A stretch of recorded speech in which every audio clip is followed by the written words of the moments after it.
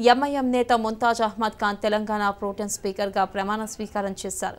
1994లో తొలిసారి శాసనసభకు ఎన్నికైన ఖాన్ ఇప్పటివరకు 6 సార్లు ఎమ్మెల్యేగా గెలిచి సీనియర్ల జాబితాలో చేరిపోయారు. ప్రోటెం స్పీకర్ ప్రమాణం చేసిన ముంతాజ్ అహ్మద్ ఖాన్ ప్రొఫైల్పై ఓసారి లుక్కేద్దాం. ముంతాజ్ అహ్మద్ ఖాన్ తెలంగాణ ప్రొటెం స్పీకర్గా ఎంపికైన ఈయన వయసు 70 ఏళ్లు.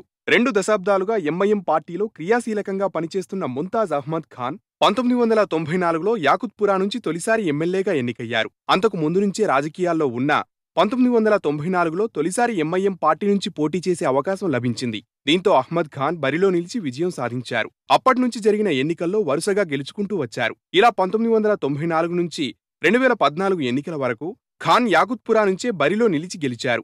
2014లో తెలంగాణ రాష్ట్రంలో జరిగిన ఎన్నికల్లో ఆయన 62,391 ఓట్లు సాధించి సమీప బీజేపీ అభ్యర్థి రూప్రాజ్పై విజయకేతనం ఎగురవేశారు. మొదట్నుంచి యాకుత్పురా నియోజకవర్గం నుంచే ప్రాతినిధ్యం వహించిన అహ్మద్ ఖాన్ మొన్న జరిగిన అసెంబ్లీ ఎన్నికల్లో మాత్రం చార్మినార్ నుంచి బరిలో దిగారు.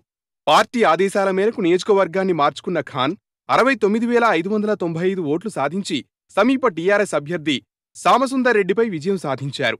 ఈ గెలుపుతో ఖాన్ మొత్తం 6 సార్లు ఎమ్మెల్యేగా ఎన్నికైన నేతగా సీనియర్ల జాబితాలో చేరిపోయారు. తెలంగాణ అసెంబ్లీ సమావేశాల నేపథ్యంలో ముంతాజ్ అహ్మద్ ఖాన్ ప్రొటెం స్పీకర్గా ఎంపిక కాబడ్డారు.